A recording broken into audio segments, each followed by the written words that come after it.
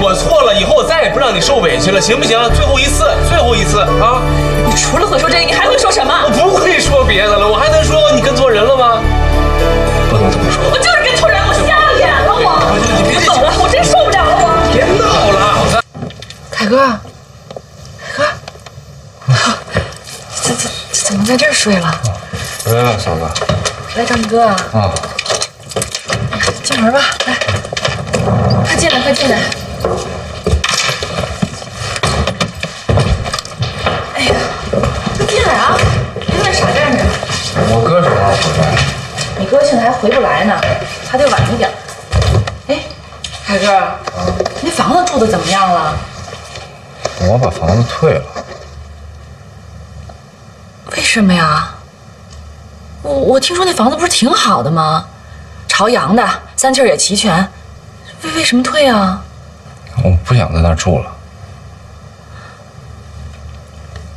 那想在哪儿住啊？嫂子，你就别管我了。谢谢你之前一直都那么照顾我。上次你在医院跟我说的话，我都记着呢。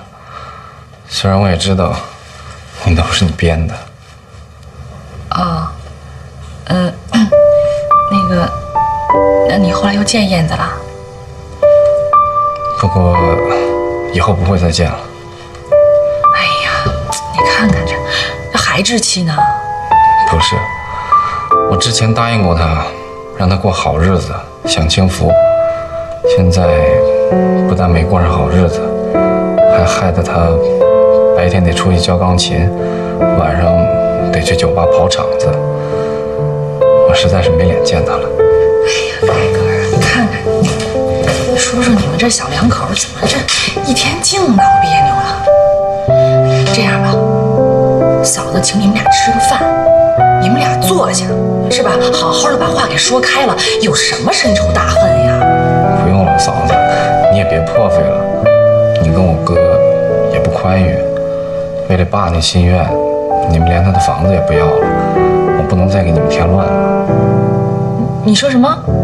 爸的房子怎么了？我跟我哥都签字了，同意放弃房产，让我爸自行买卖。爸跟妈之前对我都挺好的，给我买了个房子。都怪我自己不争气，害得现在燕子跟我都得四处漂泊。你跟我哥倒是一直都挺体谅我爸的。你哥签字了？啊。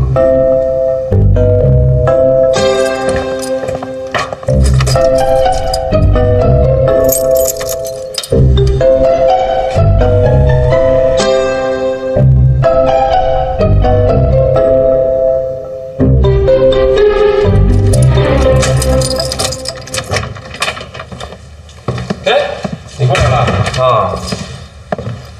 哎呀，坐这干嘛呀？怎么不进屋啊？没事，我就在这坐着。啊，弟弟，凯哥来了，你怎么不让他进屋啊？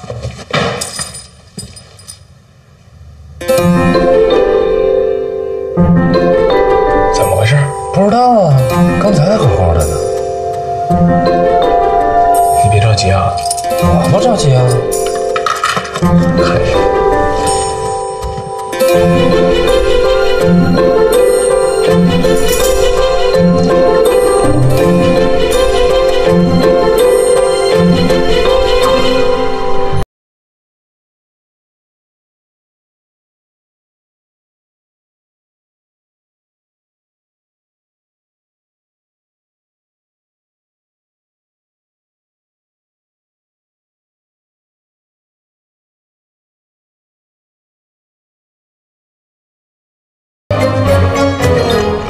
怎么了你？你看着凯哥一个人坐在外头，你还不让人进屋啊？你对他在意的意见不能挂在脸上，心里有就行了。没事你跟我说说呀。你说我这又当大哥的，又是你老公，你把我这位置往哪儿放啊？你还把我当你老婆呀？这话说的，我天天把你捧在手心里，我就差揣兜里上班都带着你了。你在你爸那个卖房合同上签字了，是不是？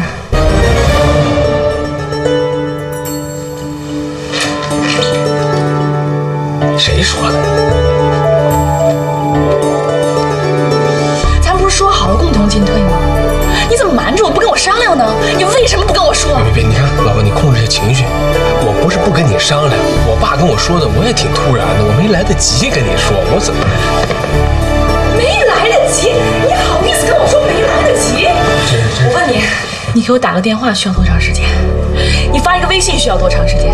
现在通讯工具这么发达，你告诉我你没来得及？老婆，你消消气儿，你别急，好不好？我慢慢跟你说。不管怎么样，这个事儿已经是这样了，协议也签完了，你说怎么办？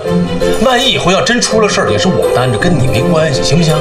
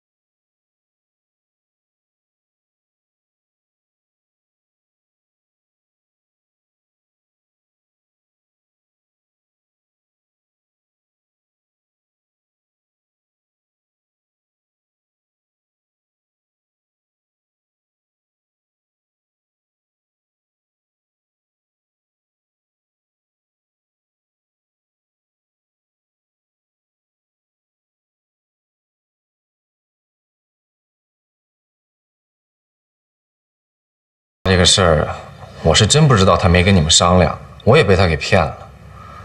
本来我是要跟我哥统一战线的。这样，我给明明买了个礼物，过2天就有人送过来，就算是我替我爸给你们点补偿吧。你都不挣钱，你买什么礼物啊？哎呀，你就别管了。其实我这次来是跟你们道别的啊，我准备去南方了。你干嘛去啊？这儿有你住的地方。我要去闯闯我的事业。哥，你给我租那个房子，我退了，这是退回来的钱，但是没全要回来，剩下的等将来我挣了钱我再还给你。你们好好过日子，我走了。你这就走了？哎！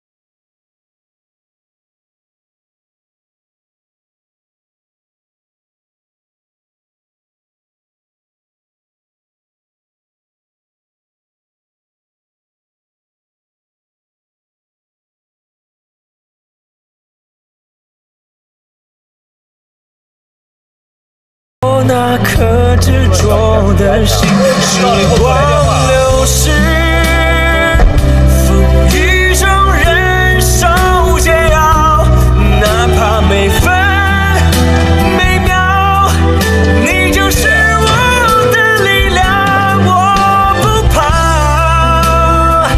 黑夜中迷失方向，星星就是最后你对我的微笑。离婚，跟他离婚，没这么干的。这父子俩是串通好了来欺负咱们家呀。哎呀，这件事呢也不能全怪凯旋。啊，不怪凯旋还能怪丽丽？哎，你是不是觉得王老头做的对呀？赶明儿你也找个保姆去啊？你怎么能这样说话呢？啊，你这不是胡搅蛮缠吗？咱们两个是来劝架的，你怎么和我干起来了呢？谁跟你干起来了？我不想过几天安生日子吗？你女儿都让人欺负到家了，你还替外人说话？你们俩就别打了。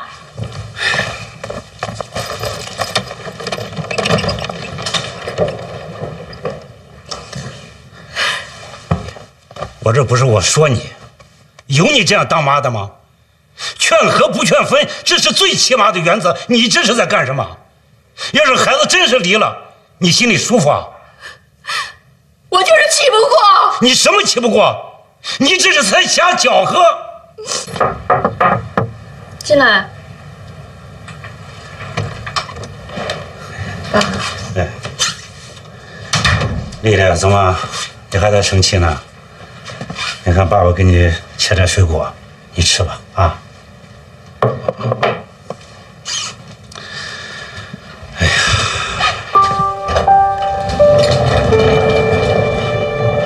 爸呢想跟你好好的聊一聊。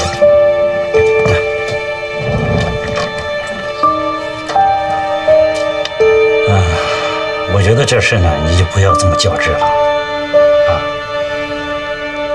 这个人呐，有些事情，有些想法是很难改变的。尤其你不是当事人，你就根本不知道他为什么要这么做。比如，你们觉得你公公赵小培不合适，但是当时你铁了心要嫁给王凯旋，你妈妈是那么的不乐意，不也没有改变你的主意吗？将心比心，每个人他都有自己的出发点。我知道，我是生气王凯旋怎么那么听他爸的话呀？我们俩明明说好了共同进退的，这么大的事儿为什么不跟我商量呢？我也太寒心了，他把我当家人了。丽丽，我知道你的心情我非常理解，但是呢，爸爸想跟你说2句话。第一句就是，人家把房子也已经卖了啊，可能很快就要登记结婚了。你眼中的裴阿姨和凯旋的爸爸，在法律上来说那就是一家人。这个从继承关系上来说，那可能是比你还要亲的一家人。明白，我都明白。我有一点不明白，干嘛每次都是他们家搞完，我们家来克服啊？这太不公平了。你什么事情都要求公平，这2口子过日子，又不是法院宣判，能要求那么公平吗？啊，丽丽啊，凯旋他爸爸做的对不对，咱们暂且不论，但是有一点，你千万不能迁怒于凯旋，你知道吗？他爸爸即便做的不对，那也毕竟是他爸爸。老人都有老人自己的想法，做儿女的即便不理解，我想只要不伤及根本，那就不要闹得不可开交。这一点你一定得分清主次。爸爸呢也跟你说了这么多，也都是为你好，我希望你能够好好的想一想。你妈这个人，她就是个火药桶子，一点就着。在这种事情上，你千万不能听她的，你一定要冷静，你知道吗？你和你妈妈呢，你们都需要冷静冷静。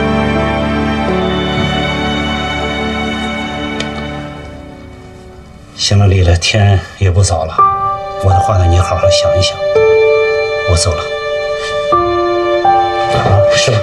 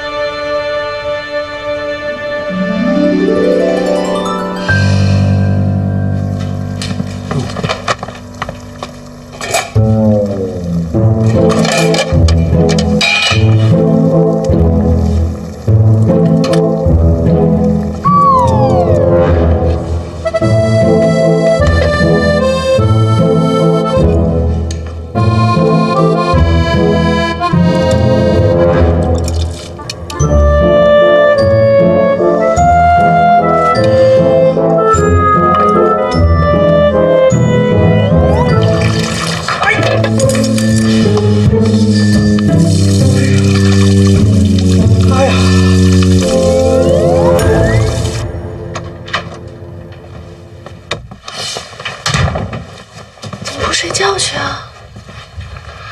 我害怕。快上来！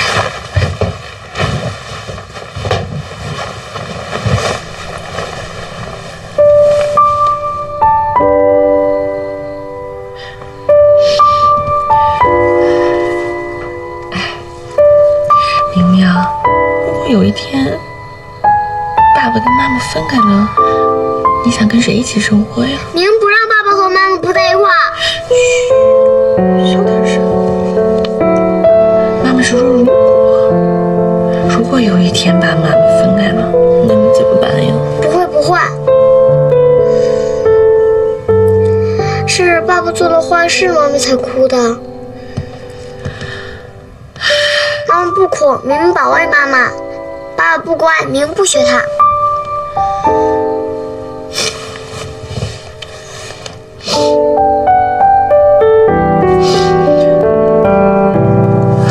妈妈还好有你。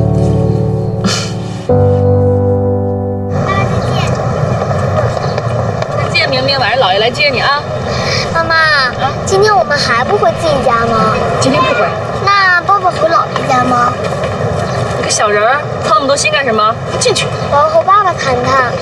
你要谈什么呀？让他乖点，不要让妈妈伤心。行了，儿子，快进去啊。妈妈再见。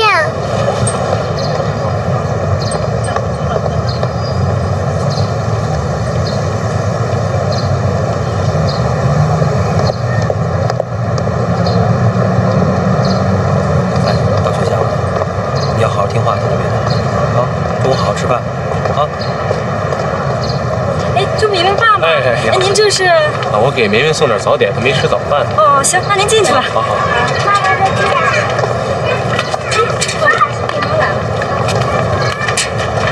明明，哎，嘿，往哪儿跑你啊？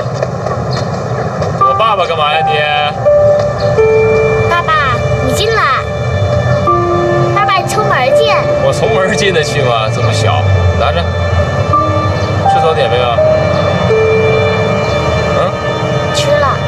哎，爸爸，你怎么来了？来看看你啊！我这下班路过幼儿园，想你了呗。你骗人！你对妈妈不好，是妈妈罚你，我们才不回家理你的。妈妈跟你这么说的？妈妈没说，是明明知道。你是不是瞎猜了？别瞎猜啊！爸爸，你怎么穿拖鞋就出门了？不是因为想你吗？从医院走得急，都忘换鞋了。没事。哎，这两天妈妈在家开心吗？昨天晚上，妈妈在家一个人哭了好久。妈妈哭了。妈妈说什么了？她说你做了坏事，要和你分手。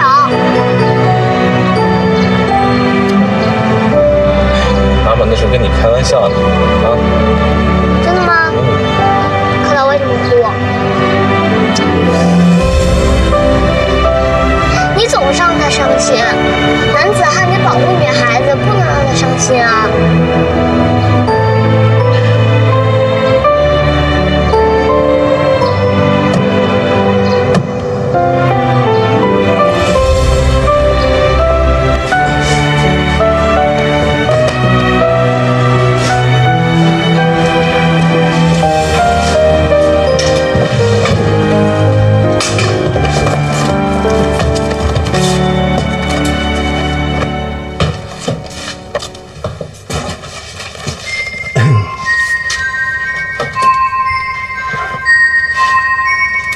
老王，你是不是有什么心事瞒着我呢？没有啊。我觉得有。啊，就咱们俩说的那个事儿啊，而且不能叫子女知道，现在还这样啊。老王，咱俩现在都这样了，你这经济上要真是有什么负担，你一定告诉我。我前2天给你洗衣服，发现你那兜里有几张寄款的凭条，都是寄给养老院的。哈哈哈！你说是这个？我确实一直给养老院寄着钱。那是当年呢，我跟老伴儿认捐了一个孤寡老人。怎么没听你说过呀？啊，做好事儿还得留名啊！谁我都没说，子女都不知道。老王，你心眼真好，你跟大姐都是好人。下次再去的时候带上我啊！你这事儿早就应该跟我说。小培，你的心眼也真好。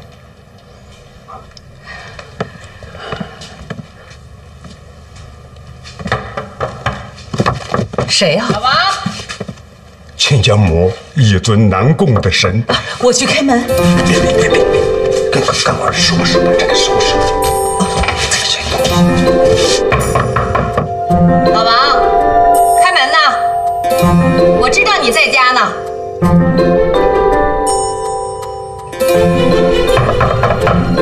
老王，开门！来了。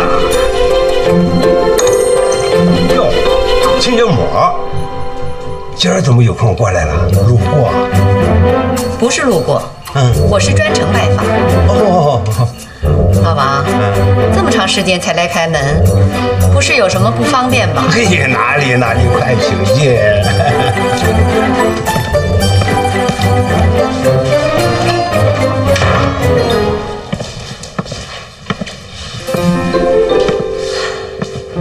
哟，这大中午的叫花啊！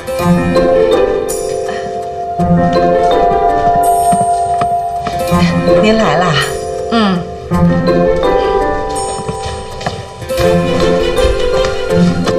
亲家母，请喝茶。不敢当，我喝了睡不着。亲家母这。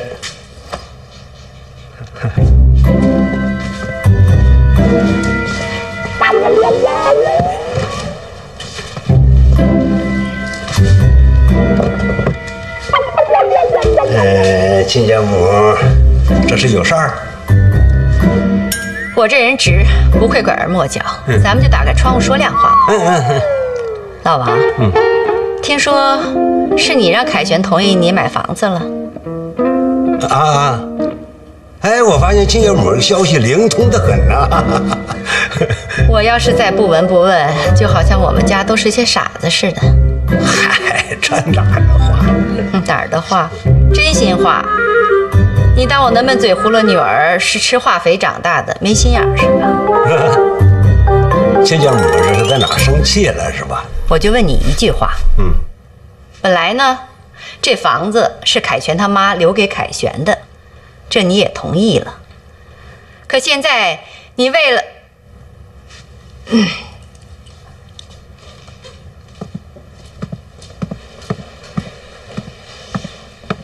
你为了个别人就要搬家卖房子啊？合着你这原先答应的事儿就黑不提白不提了？凯旋孝顺，我们都理解，可是您这当大人的也不能借着儿子的孝心强买强卖呀。亲家母怎么想起说强买强卖来了？是啊，我跟老伴儿当初就说这个房子将来要归凯旋，现在主要是换一换环境，但是这不说明凯旋对这个房子就没有继承权了，这我心里明白，你就放心。你明白？我不懂。不，就是这个房子将来肯定归凯旋。哎呀，您又给我们画饼，这以后结了婚，这说不定得听谁的呢？亲家母，现在就这么个情况，你说怎么办吧？好，你让我说，我可就说了。你说，你要再婚要娶谁，我们管不了，我们也不想管。但是这以后新房子的名字一定得是凯旋的。这倒有点强人所难了吧？怎么是强人所难呢？我就是要个公平。你要搬家倒腾点钱过你的好日子，那过你的去呀。那这房子一定得留给凯旋，要不然凯旋他妈在天上也不会答应的。我不是说过吗？我死了以后，这个房子肯定归凯旋，但起码现在不行。我这个人还就有这个毛病，这一辈子绝对不住别人家的房子。那不是别人家呀，那是你儿子的家，你有什么可不放心的？寄人篱下的生活，我是绝对不会过的。那好，那我们就没什么可说的了。你跟凯旋说一声，让他马上收拾东西走人。他现在住的房子是我们家的，以后不欢迎他住。我女儿也跟他没有任何关系了。这要么你说咱们这何苦呢？没办法，你们家的事儿太多，我们家赔不起。再见。来，您等等，你别，你们都觉得我跟老王好是为了骗他的钱。小裴，不谈这些。老王，你让我把话说完了。大姐，请你相信我，我跟老王好，真的不是为了图他的钱。你们说的比唱的还好听呢，谁信呢？好了，你让开。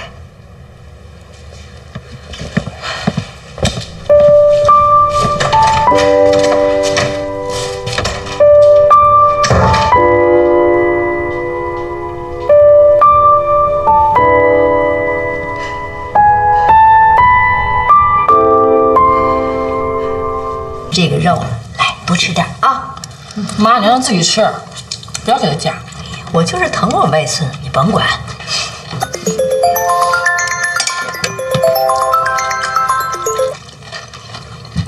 喂，哎，你好。明天？行，可以。啊？哦，好，我知道了，好，再见。妈，你什么时候娶的我公公家呀？他们跟你告状了？干嘛去了？我还不都是为了你呀？为了我跟人吵架去？我还用吵架吗？我就是摆事实讲道理。我要让他们知道，老田家不都是糊涂人。哎呀，你看你现在这正敏感的时期，你添什么乱？你说你就是啊，你能不能以后别老背着我啊，不告诉我就跟人吵架？这太讨厌了。姥姥，你是不是跟爷爷吵架了？哎，那怎么会呢？姥姥是伸张正义，姥姥不会吵架。哎呀，赶快吃饭，孩子都还在，赶快吃饭。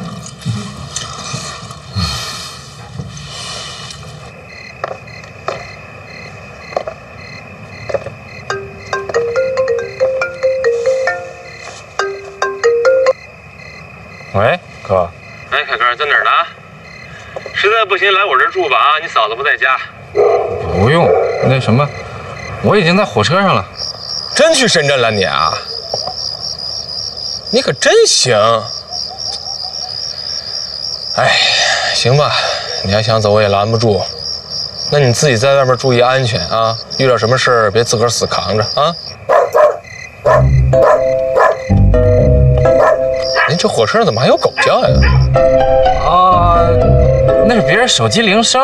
那什么，喂，我这信号不好啊，喂。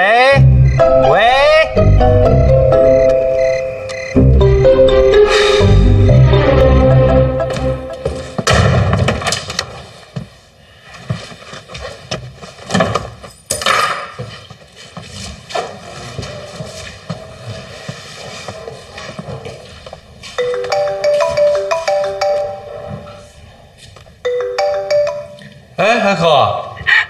凯旋，我害怕。啊？哎，你怎么了？你慢慢说，你别哭啊。你能现在来我家找我一趟吗？现在这点儿不太合适吧？你是怕嫂子误会吧？不是，你到底怎么了？出什么事儿啊？电话里不太方便说。这样吧，明天你一早来找我一趟行吗？算我求你了。啊？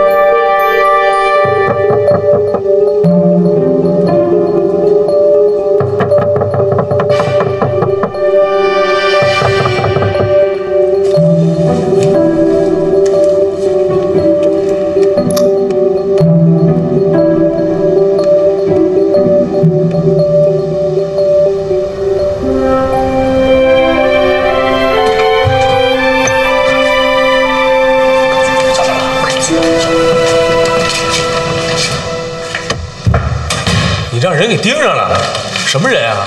我哪知道啊，都挺吓人的。你是欠别人钱了吗？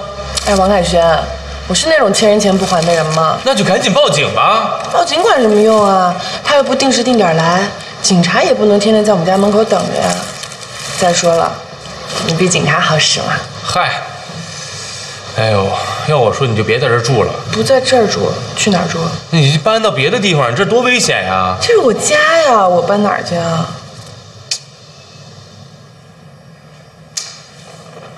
哎呦，其实你呀，就是身边少数人。你什么意思？你要有个男朋友在你身边保护你，不就没事了吗？那可不一定。嗯，没什么。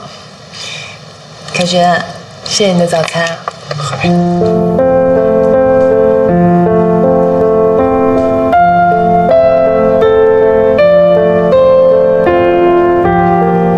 先生你好，这是酒单。啊，不用，我等个人。先生，我们这儿不消费是不能在这待的。我不在这待，我一会儿就走。对不起，先生，请您到外面等好吗？你没事吧？啊？我待在这儿等个人怎么了？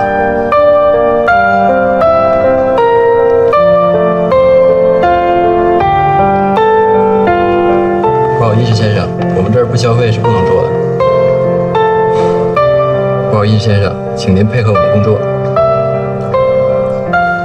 不好意思，先生，你干嘛？手放开！不好意思，先生，放开！别逼我跟你动手啊！我告诉你，放开！不好意思，先生，请您配合我们工作。放开！听见没有？等一下，有话好好说。这我朋友，他有点问题。你才有问题呢！你看吧。哦，燕姐，那既然你们认识，那我们就先走了。您照顾好他啊。没事没事，去吧去吧，我好好在这上班，你搅什么局啊？我搅什么局了？是你太不像话了吧？我不像话。行了，我本来找你呢，是想跟你说，想带你一起去深圳，咱们一起在那儿创业。哼，创业？别逗了。行行行，我也懒得跟你说这个。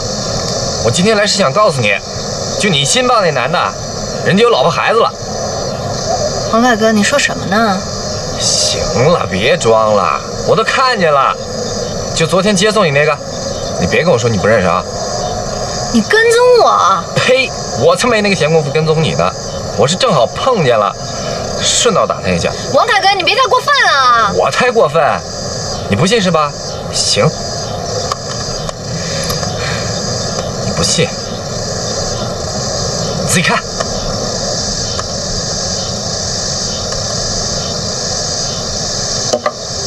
我跟你说，就这种男的，长得人模狗样的，专门骗你这种小丫头。你说说你，啊？瞧你现在穿的，这叫也顺溜。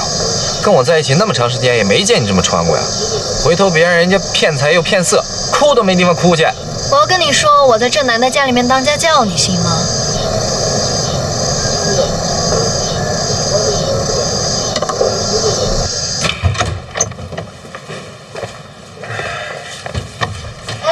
凯旋，你帮我把这个扔一下呗。哦，好，谢谢你的早点啊。没事。那你去上班吧。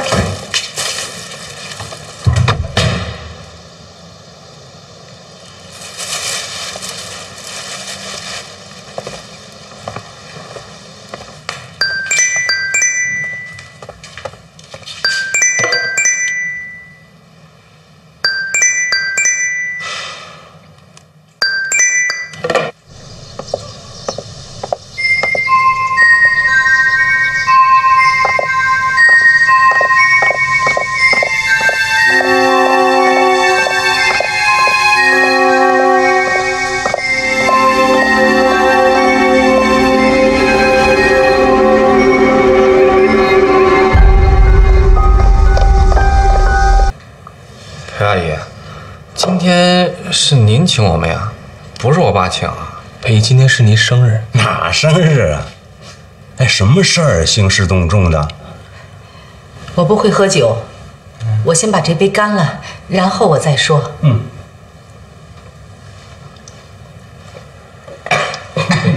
要不您先吃2口菜吧。老王，我今儿把孩子们找回来，也事先没跟你说一声，你可能觉得挺突然的。但是，我能不能跟孩子们说说我的心里话？有话就说，别憋着。我知道，我就是个保姆。按理说呢，我跟你们的父亲不应该有什么瓜葛。这么些年了，你们都对我挺好的。你妈妈在世的时候也对我很好。我没有想代替你的妈妈，也根本代替不了。只是这人的感情吧，他有时候也挺难说的。这么些年了，我自己带着儿子，也就这么过来了，也没想再找。看着你爸爸对你妈妈那么好，那么耐心，那么细致，我真的挺羡慕，也挺感动的。自从你们的母亲去世了，我来照顾你们的父亲，给他做做饭，拾掇家。这时间长了，我看他一个人孤苦伶仃的，也挺可怜的。这也不知道怎么了，我们就慢慢的说出感情来了。我知道，我说这话让你们挺难过，也挺难堪的。阿姨在这儿跟你们道声对不起了。哎呀，裴阿姨，你别这么说，你们恋爱自由，谁能干涉啊？是吧，嫂子？这个事儿我们也说不上什么话吧。哎呀，小白，你怎么突然想起说这个事儿啊？这老大老二呢，都没表示反对对咱们这个事儿。我跟他们说这些，并不是一定要他们赞成咱们俩在一起。我只是想跟他们说清一件事儿，就是我跟你们的爸爸在一起，是图他人好人老实善良，将来能有个依靠。我真的不是图他的钱，我1分钱都不要。丽丽，请你相信我，我只是想照顾你的爸爸，只是想将来我们有个依靠，我不会要他1分钱的。阿姨，您干嘛单跟我说这事儿啊？我没说您有什么别的意思。亲家母可能有点误会。嗨，我妈那个人啊，她就是那样，她说话就有的时候不太那个什么，所以我都跟她说了，这事儿啊就是您二老的事儿，跟我妈跟我都没什么关系。要是她说了什么您不爱听的话，别往心里去啊。就是婚姻自由，想结就结，想离就离，是吧？怎么那么多话呀？哎，本来就是嘛。你少说2句。你也闭嘴。我知道你们都是善良的人，可我明明知道你们心里堵得慌，还要勉强为我们高兴，这不是我愿意看到的。我今天最主要的是想说，要是我能跟你爸爸结婚，我愿意做婚前财产公证，属于老王的房产呐，什么存款啊，什么金银细软啊，都是老王的，将来也都是你们的，跟我一点关系都没有，跟我的儿子也一点关系都没有，我1分钱都不要。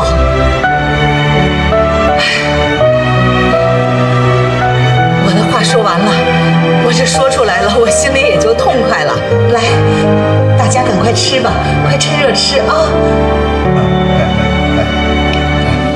真没想到今天是裴阿姨把大家召集到一块儿了，确实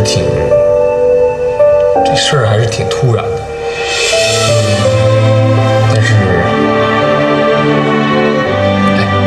这样吧，凯哥，咱们俩一块敬裴阿姨杯酒，因为裴阿姨这些年在咱们家确实挺辛苦的，照顾咱妈咱爸啊，功不可没。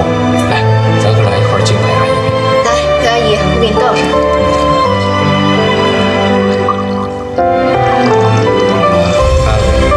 哎，我跟我哥敬你，谢谢。等等，小强，你怎么来了？赶快回家去。哎，小裴，这是小强吧？是。哦，王大爷，我是万强。哎，各位大哥大姐，这是我妈，哎，我是她儿子。小强，快回家去吧啊！不是妈，你不是不在咱们家干了吗？你这刚才又做饭又表态的，你干嘛呢？你不明白，咱有什么话回家说去啊！走。既然这个大哥大姐都在啊，那今天我也表个态啊。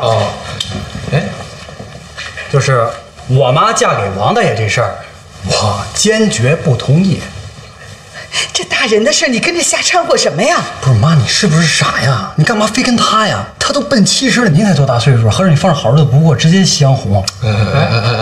不是，我听你说话怎么这么别扭啊？哟，您觉得别扭，我也别扭。您看，您别扭是因为心疼你爸，我别扭是因为心疼我妈，对不对？我妈把我拉扯这么大不容易，供我上大学是吧？那全是辛辛苦苦伺候你们这帮人挣的钱，对不对？她是靠劳动，问心无愧啊。可我们不能倒贴吧？啊，您看啊，我妈嫁给王大爷之后，那就是免费保姆，是不是？替你们伺候各位爹不说，啊，还没人给发工资。我刚才还听说什么财产公证，凭什么呀？妈，你就这么无私吗？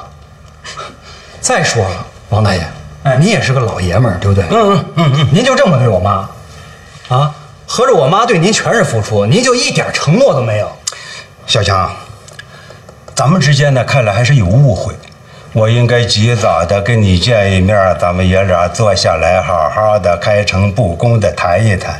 就这个问题，这个年龄啊，我这个夕阳红还没有像你说的那么红，我什么奔70了，我刚过60岁。王大爷啊，我跟您啊，也确实是没什么好谈的。对不对？我妈是老实人，你们也甭把她捏扁了啊！好赖她有我这么一个学法律的儿子，我不能眼睁睁看着我妈把她自个儿给卖了。孩子，这话可过了。我跟你妈都是认真，非常认真的。认真的，您就给我妈一个承诺，不应该让我妈跟这儿站着，给你们做什么保证？什么承诺？你说出来，只要我能做到的，绝不推辞。你们不是要买房结婚吗？是吧？这个很简单，在这个房产证上写上我妈的名字。万强，您别说话，这也算是你们能有福同享吧？怎么样？万强，你拿妈当什么人了？赶快回家，快跟妈回家。哎，都不吱声了是吧？啊，妈，你看人家压根就不欢迎你，你说你表什么忠心？我觉得你太逗了，你这么欺负人啊！快走！不是妈，这什么事儿？这是？我还有事儿，先走了啊。你上哪儿去啊？哎，爸，那什么我啊，走吧。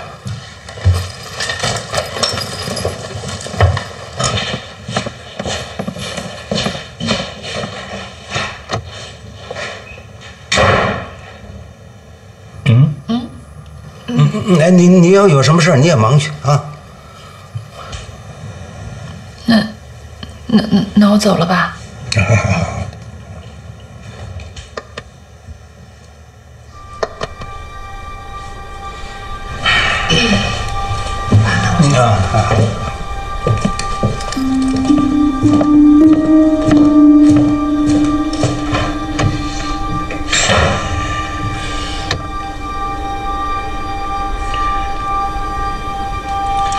那你吃点东西吧。你吃你的。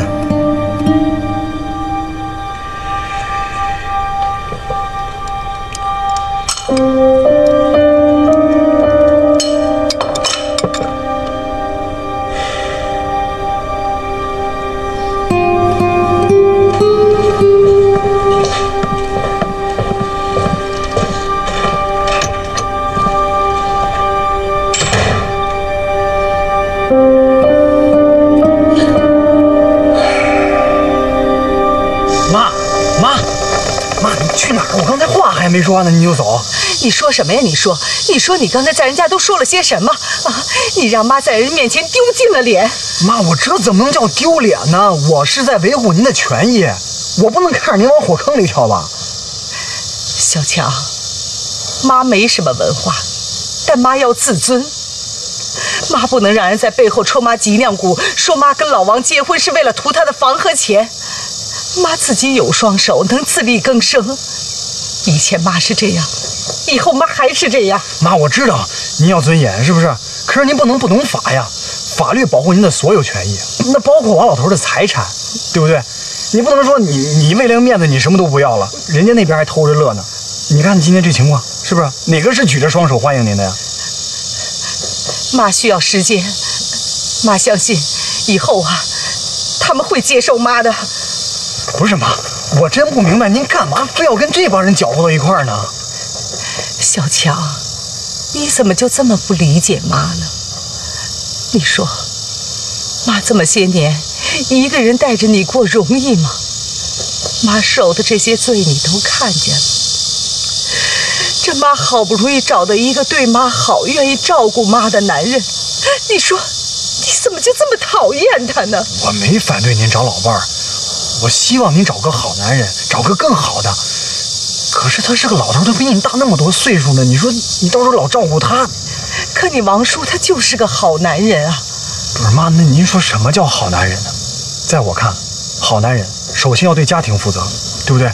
要对自己的另一半负责，要为自己另一半以后的幸福做打算，是不是？那这些他打算过吗？他给过您什么承诺吗？妈只知道妈跟你王叔有感情。妈，所有的感情都是要靠法律来保护的。要不是怕分财产，多少家庭早就已经分了。难道您忘了吗？以前我爸是怎么对您的？您还想重蹈覆辙吗？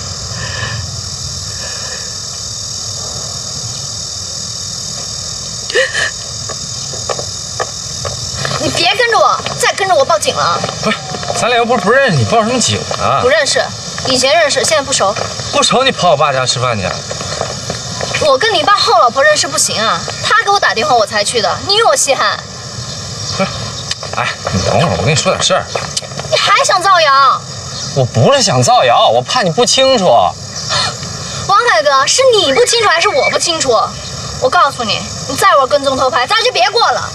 不是，哎，你不跟我过，你跟谁过呀？我问你，你是不是交新男朋友了？还搬人家住去了？你太逗了吧！你连起码的信任都没有，我看你就是自卑。我自卑？我凭什么自卑啊？你自己一事无成，天天看着成功人士捕风捉影的，你不是自卑是什么？你是不是已经把我看扁了？行啊，要想不被人看扁，自己争气一点啊。跟我一起过，你特委屈是吧？没错。行，那就别过了。算就算。行，明天民政局啊。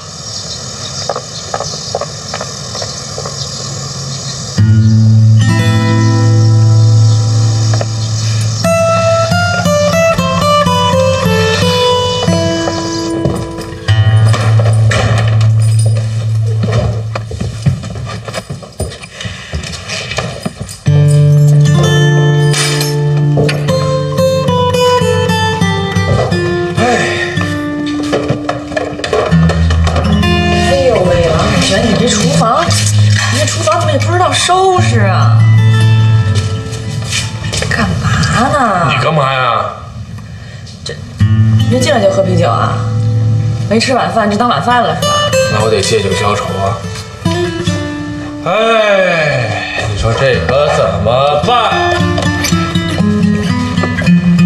我爸家这事儿一档子接一档子，哎呀，真是愁死我！你怎么把家造这么脏？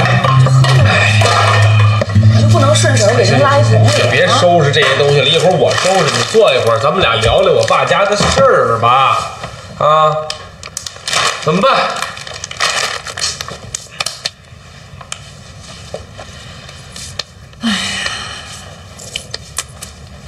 真没想到啊，这裴阿姨怎么是这样的态度呢？你看，咱俩把人家裴阿姨给误会了吧？刚才裴阿姨在饭桌上说那番话说的多好，我都感动了，听进去了，都不好意思了。哎，不是，谁跟你咱俩啊？行了，老婆，你别因为我签房产协议这事先斩后奏，再生我气了，好不好？现在有更大的事儿了，咱们家先斩后奏，你那是先斩后也没奏。好，要不是人凯哥告诉我，你打算告诉我了吗？行，你火眼金睛，明察秋毫，行不行？那我不是也是个突发事件吗？对自己来讲，突发事件，真是。我爸在中介给我打电话的时候，我什么都不知道呀。到了以后，谁知道我爸已经答应人家，说我到了以后肯定会签这协议，我不知道呀，我还蒙着呢。人家说了，你要是不签，这马上要交房了，就要告我爸。我爸当时吓得，当时就装什么？装什么？吓晕了啊！这么严重呢？那当然了，吓死我了！当时我害怕出大事啊，我赶紧把字签了嘛。你说怎么办？要是你妈晕倒了，你不也得这样？不是，王凯旋，你怎么这中间发生这么多事儿呢？你爸都病一回了，你什么都不告诉我呀？啊，是我之前没来得及跟你说呢。你怎么老没来得及呢？你就爱这样。先不说你爸了，说说裴阿姨吧。哎，这裴阿姨情操还挺高尚的啊！你看人一保姆，不图钱不图房，把感情放第一位，挺值得尊敬的。反正起码能证明一点，裴阿姨对我爸是真心的。这一点现在咱们俩可以证实了。是。那你说现在怎么办？我爸和裴阿姨中间出来一万墙，这万强嘛，也能理解吧，想为了他妈妈鸣不平嘛，他嫌爸岁数大。王凯旋，我跟你实话实说啊，我其实从来没惦记过你爸的这个房子，要不是因为儿子上学这个事儿，这个学区房划片划在那儿了，你说咱们有工作有这个房子，我就根本不会跟他提那个事儿，让人以为我真惦记老爷子房产似的。是的，那怎么会的？我还不知道你的心思吗？你是个好老婆、好儿媳妇。是，知道就好啊。当然知道，老婆。其实我今天还是有收获的，没想到你突然驾到了，我还以为你再也不理我了呢。我是打算再也不理你了呀。今天不是裴阿姨约的我吗？那合着是我自作多情了是吧？咱俩属于偶遇啊。其实就是偶遇，太巧了。哎呀，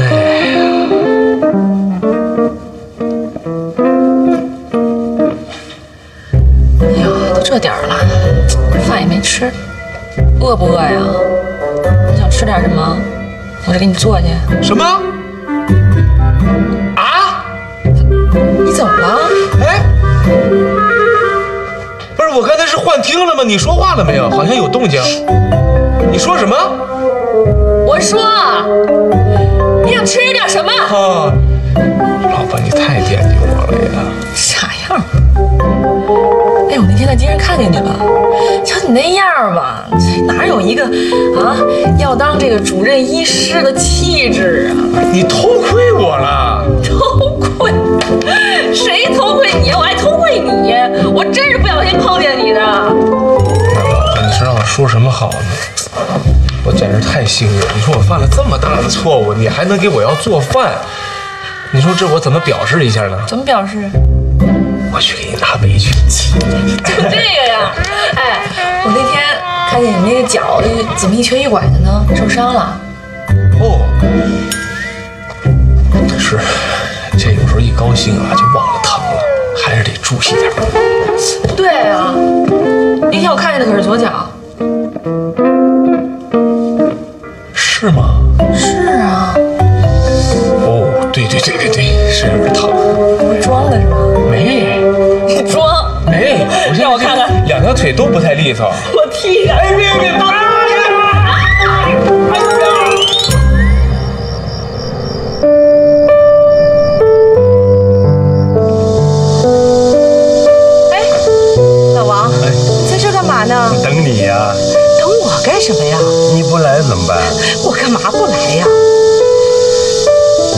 事儿啊，是我没搞清楚，所以大家都误会了吧？你是说万强吧？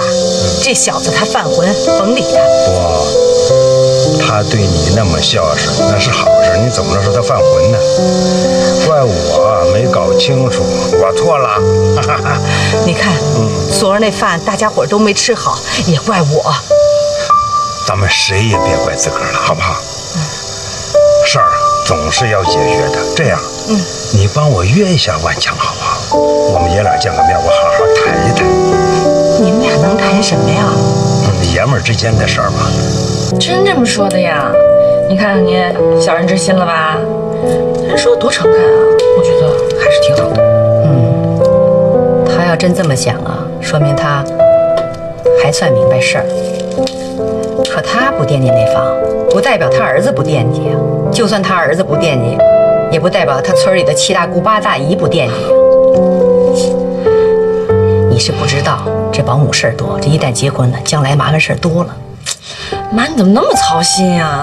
人家家七大姑八大姨的事儿你都管上了。你呀，告诉你，我是过来之人，你别嫌我烦。我说的事儿都有可能发生。反正啊，我就不赞成你公公娶个保姆，就算他娶，也必须做婚前财产公证。你说人家老头娶老婆跟你有什么关系？你还不赞成吗？再说了，我劝我公公和他未来老婆去做婚前财产公证，你觉得可能吗？人家不听我的呀。那我去说呀。你可千万别啊，别再去人家家了。哎呀，丽丽，你跟凯旋可得当回事儿，不然有你们吃亏的时候。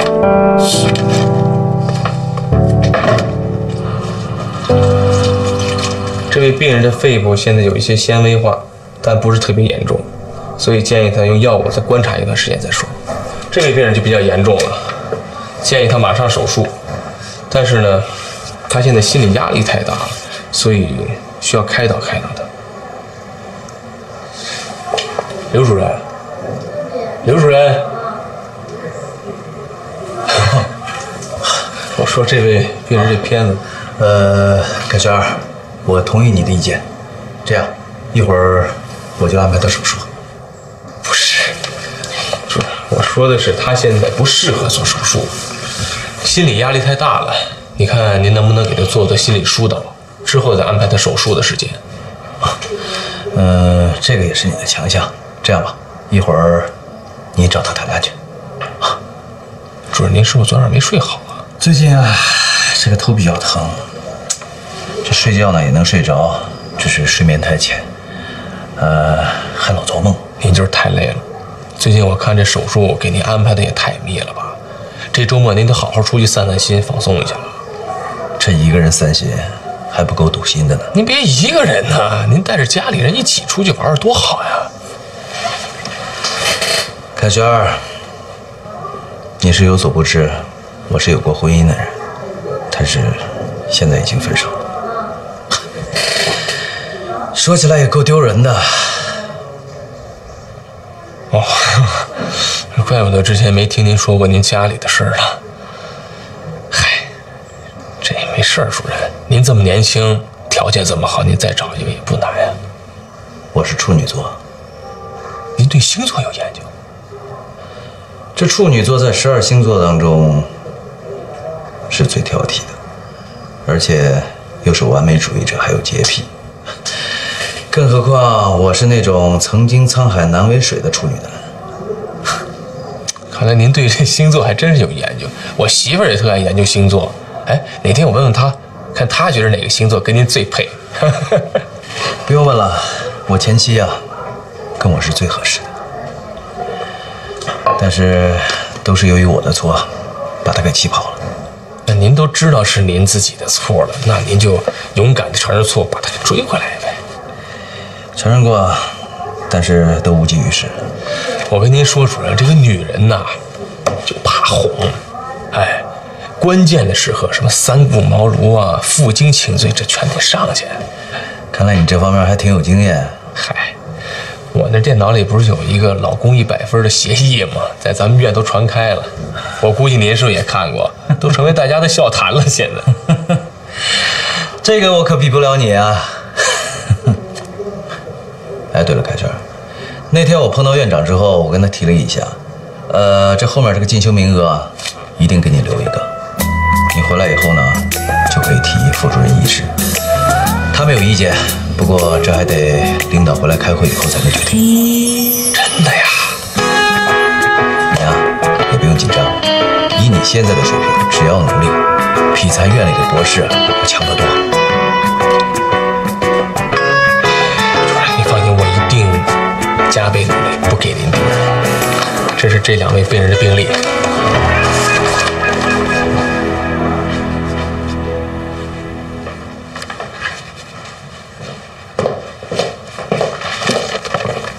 赵总，鼎力国际的田设计师来了。快去。好。哎，对了，给我拿2张眉山假日酒店的贵宾卡，快点。好的。今天这球吧，踢得还有点意思。小子，找我啊？你回去吧。行，走了啊，拜拜。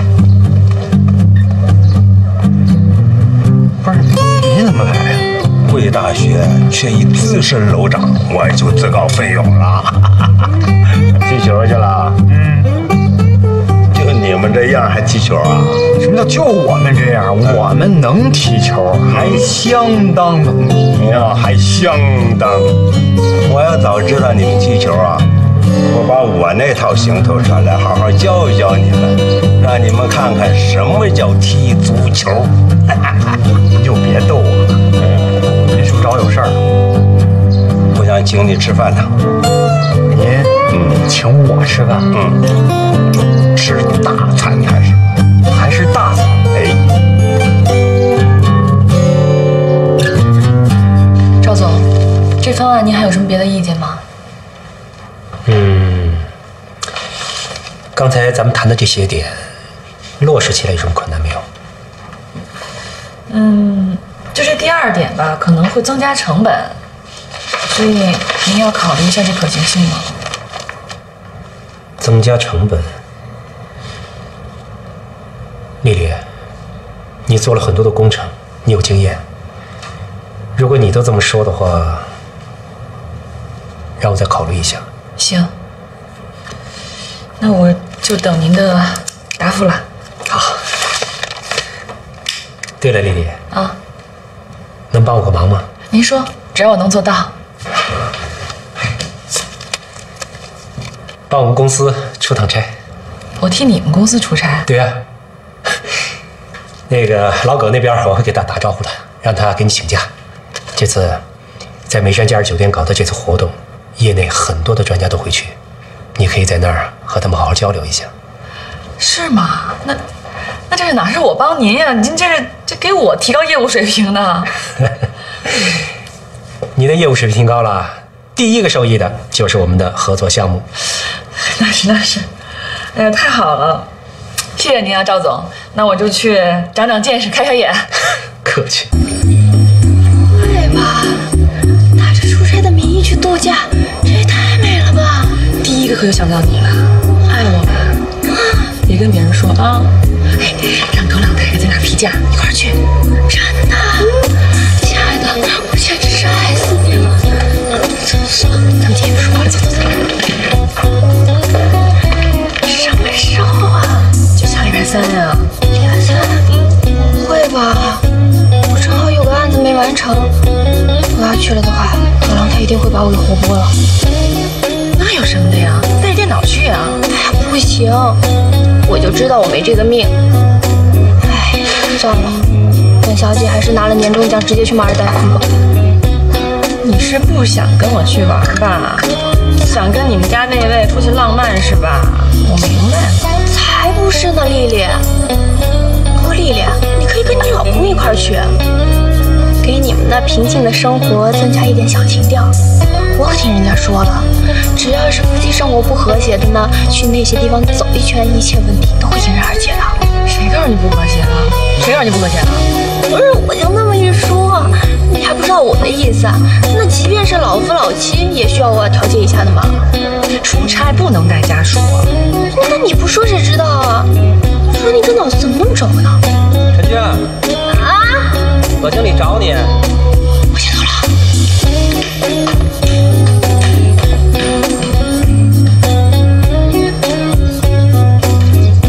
丽丽，你想好了回去啊？啊，你呀、就是耳根子软。怎么是耳根子软呢？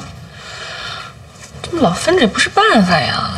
再说，我觉得我爸说的对，不管他们家人怎么样吧，我不是还跟凯旋过日子吗？你爸的话你也听，他就是一和事佬，一辈子一团和气，没立场。老伴儿，你什么意思啊？你看着咱闺女和这个姑爷天天斗气，那你心里就舒服了，是不是？我是那种人吗？我也是盼着他们俩好，可也不能咱们家吃亏呀。哎呀，妈，咱不吃亏呀。你想想，如果没有明明上学这事儿，我能跟他们家争房子吗？是吧？多没劲的事儿啊！哎呦，这谁呀？这么高风亮节，人家步步紧逼，你倒步步退让，你真不像我女儿。哎，她倒像我女儿。老婆子，你说这个退一步海阔天空，你说厚德之人必有后福，我一辈子都坚信这个。你们爷俩一个鼻孔出气儿。哎。哦，回头那老王头和保姆再有什么幺蛾子出来，到时候别怪我啊，当初没提醒你们俩。啊，对了，丽丽，婚前财产公证的事儿，别忘了跟凯旋提，你们俩别不当回事儿。行。哎呀，明明，长老了，咱们吃苹果了。